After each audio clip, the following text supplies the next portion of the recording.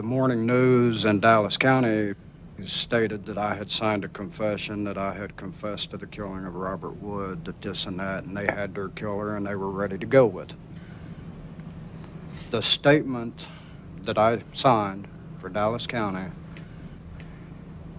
was never, and never would have been, anything as a confession, quote, but yet they labeled it as such. Of course, I couldn't dispute this because I didn't even know about it. I heard no news. I knew nothing for 2 weeks. They kept me completely away from everybody. When a Florida jury found Casey Anthony not guilty of murdering her 2-year-old daughter Kaylee, a great cry went up from the American public that hadn't been heard since the O.J. Simpson verdict in 1995. What happened? How could the jury be so stupid? What's wrong with our justice system that it could let a clearly guilty person go free? But if the Anthony verdict made you mad, you should be even more troubled when our justice system does the opposite, and not only convicts someone of a crime they didn't commit, but sentences them to death for it. This is what happened to Randall Adams, who was convicted of killing a police officer in Texas in 1976.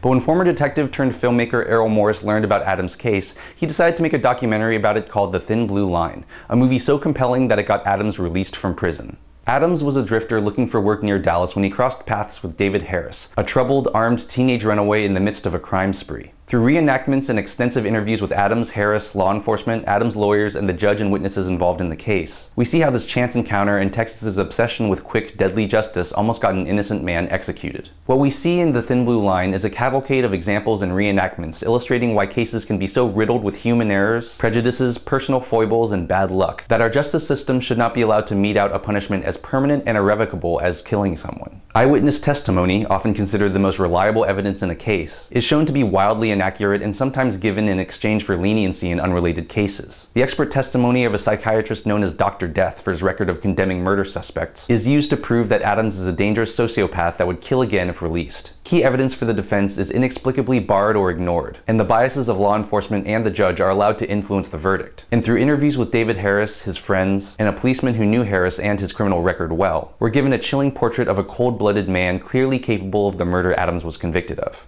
If you still support the death penalty despite the over 130 inmates who later had their death row convictions overturned, The Thin Blue Line should shake your belief to its core with its meticulous deconstruction of how a state and a culture can become so obsessed with delivering harsh, frontier-style justice that it prioritizes the desire to punish over questions of guilt or innocence. It amazes me how Republicans can claim that our government can't do anything well, yet demands that it be the ultimate arbiter in matters of life or death, whether it be capital punishment or going to war.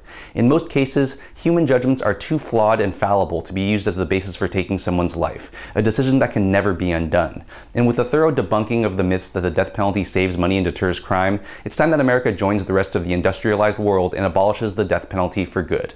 I'm Jonathan Kim, and this is a ReThink Review.